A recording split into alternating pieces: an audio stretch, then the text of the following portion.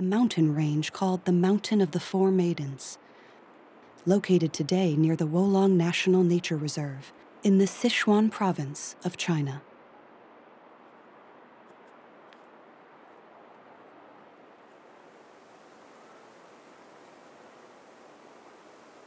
These mountains, wrapped in primal forest and clouds, reaching an altitude of almost 10,000 feet,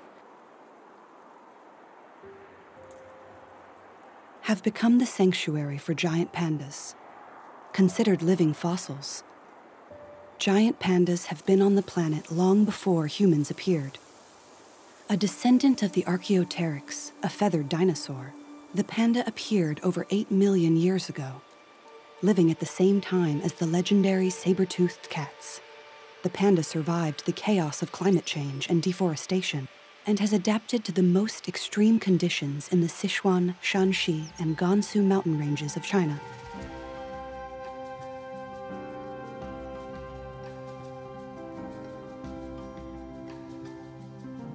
In the past, the panda's habitat extended much further north to Beijing, as far south as the Burmese Bay of Bengal, the Ha Giang Mountains in northern Vietnam, and Ha Long Bay. Today, China is the only country with a wild panda population, which have become a national treasure and the emblem of endangered species.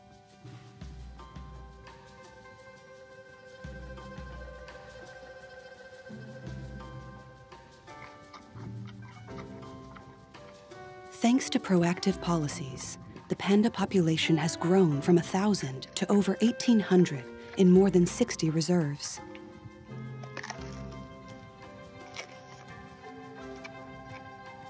At the same time, the world panda population in captivity has reached 600 individuals.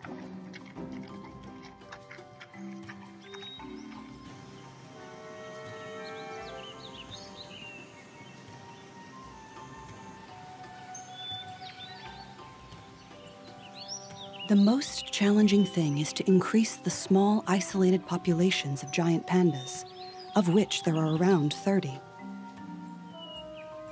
Because these small and fragile populations are gradually declining.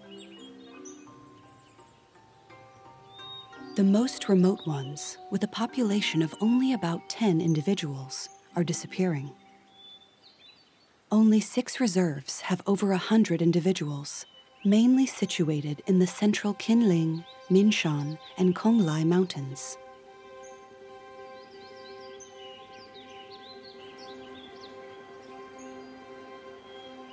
Fortunately, the successful release of pandas bred in captivity, notably in the Tian Tai Shan National Park, is increasing their overall numbers. Tracked by satellite with radio collars, these pandas have integrated perfectly into the wild population. Remote environments and mixed bloodlines have maintained genetic diversity and saved the panda from extinction.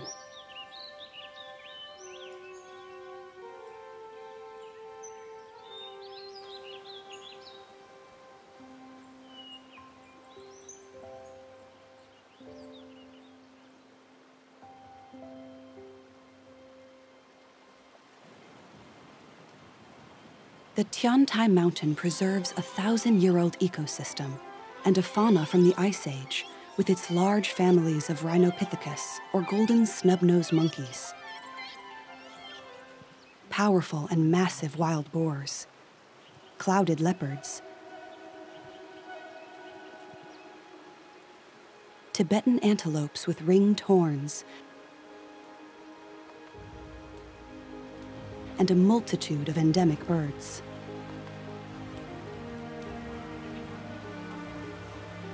There are also more than 10,000 species of plants and animals in this Eden from another era.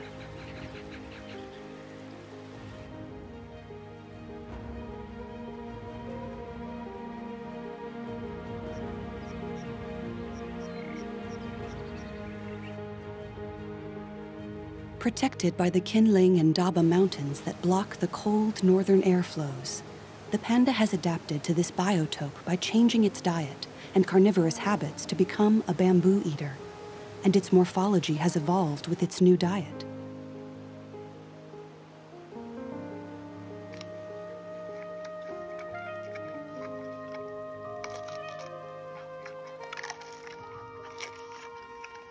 Surprisingly, its stomach has remained that of a carnivore, requiring it to eat dozens of kilos of bamboo every day. Completely dependent on bamboo, it can eat more than 30 types. The panda's survival is hanging by a single stalk of bamboo.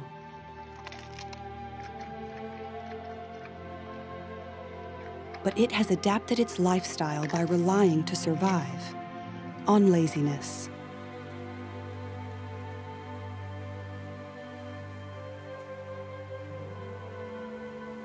Pandas burn just over 1,200 calories a day, half the amount of a human of equivalent weight. They spend less than half their time being active, moving, walking, or rolling around.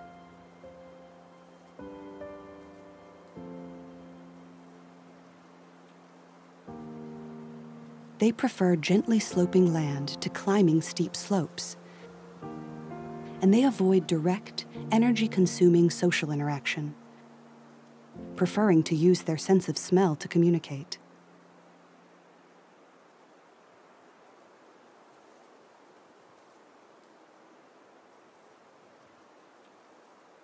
Laziness has saved the giant panda.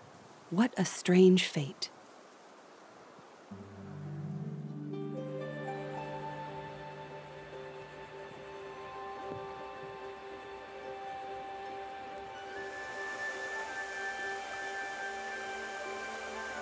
In spring, life bursts forth everywhere. Azaleas bloom, magnolias awaken. Rhododendrons and orchids compete with their beauty. Bamboos reach high into the sky. Umbrella pines growing next to Chinese sequoias shape this dense and sometimes impenetrable forest.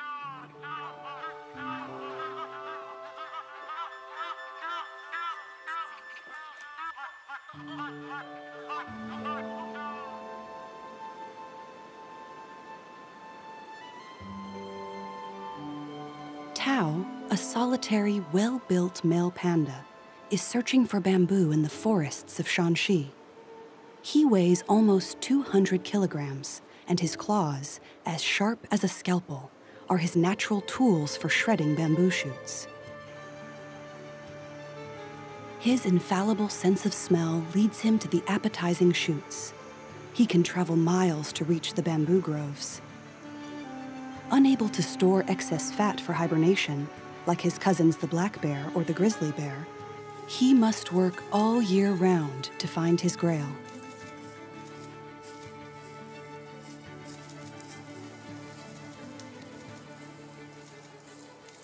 His adult size commands respect, and his few natural predators don't dare to challenge him.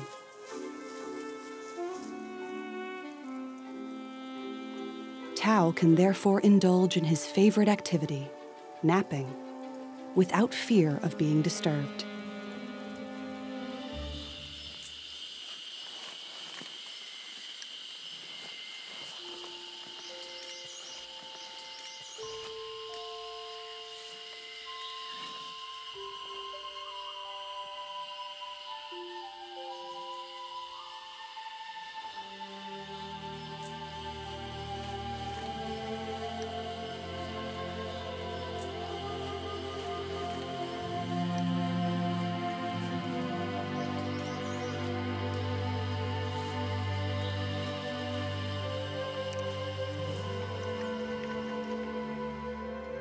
Tao must be strong, ready to fight rivals who will try to steal his coveted female. So he must eat and eat, build up his reserves, plump up his body to appear more powerful. He eats every part of the stem, but he has seasonal preferences.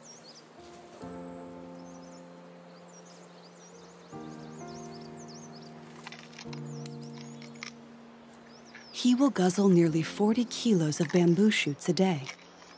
The stems, covered by husks that he peels away to reach the softer, more appetizing core, are also on the menu.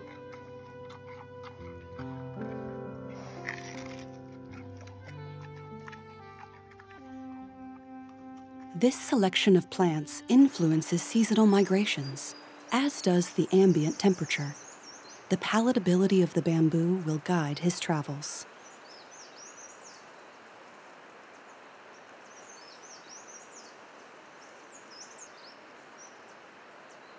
From its dependence on bamboo, the panda has developed a sixth sense. It memorizes the location of the most prolific forests to return to when the rushes regrow, sometimes 6 months later. The abundance of bamboo and its specific renewal cycle explain, at least partially, why the panda has turned to this plant as its main source of food. Surprisingly, it eats different parts of the bamboo depending on the different seasons. In January and February, the panda feeds almost exclusively on bashania leaves. In March and April, it adds bashania bamboo culms, or hollow stems, to its diet, and in early April, new shoots.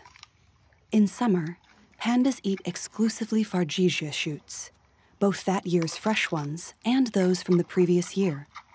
Finally, from September to February, they only eat bashania leaves, sometimes with old fargesia culms. Who else in the animal kingdom knows bamboo better than Mr. Panda? Would Tao be able to predict his movements according to the growth cycle of bamboo? Other rare and endangered species also benefit from this dependence on bamboo groves. Golden pheasants, takins, Rhinopithecus monkeys, and Japanese crested ibis have found refuge in these thick forests. Tao reigns in these stubble forests, but, like a king without a crown, he is fragile. A reluctant symbol, the giant panda is cataloged as an umbrella species. Because by protecting its vast territory, it preserves a large number of other species that make up this biodiversity.